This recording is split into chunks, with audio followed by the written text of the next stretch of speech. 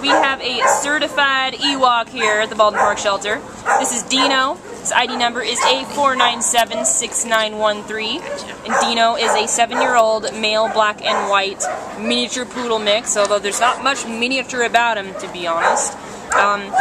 Came to the Baldwin Park Animal Care Center as a stray from Hacienda Heights on July 26th. And he weighs 26 pounds, believe it or not. If you can see it under all of that fluff and stuff that he's got. Dino will walk on the leash, but he prefers to be carried. He is also quite the lap dog, doesn't mind just lounging there. A bit shy upon first greeting, but it doesn't take very long for him to decide that he does want to get up and explore around and be friendly. Pretty low energy for now, but it really might be this environment that's kind of making him feel shy. Once he gets out of here, he might very well open up and be a bit more relaxed.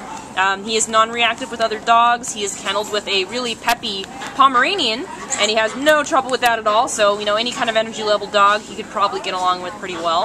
But yeah, for now he's pretty chill, pretty quiet, very well behaved, good manners. Probably been around and knows a thing or two.